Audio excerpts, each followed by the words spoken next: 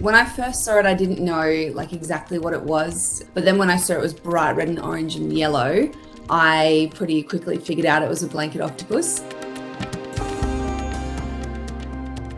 Probably the most elegant animal I've ever seen, trailing that blanket. Going up and down in the water column and spinning around, it was amazing.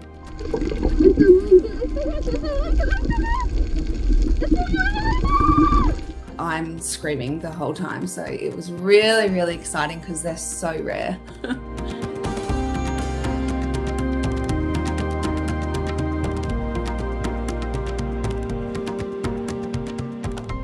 So the one that I saw was, I would say, roughly the size of like a large walnut. The cape kind of like encases their arms. I got a lot of people commenting saying like, it's not a real octopus, it doesn't have 8 arms. It actually does. They're actually just like a lot shorter and they're hidden in that cape.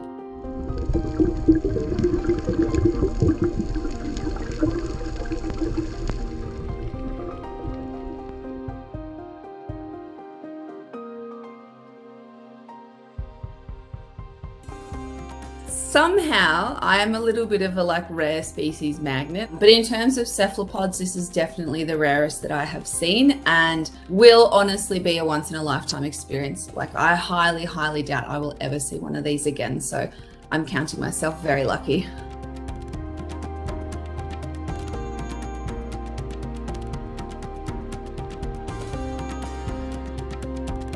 We're investing so much money and effort into like exploring space, while we still have so much of Earth that is still left undiscovered. Scientists are actually making discoveries every day. Like we are still naming new oceanic species. There's so much out there still to learn.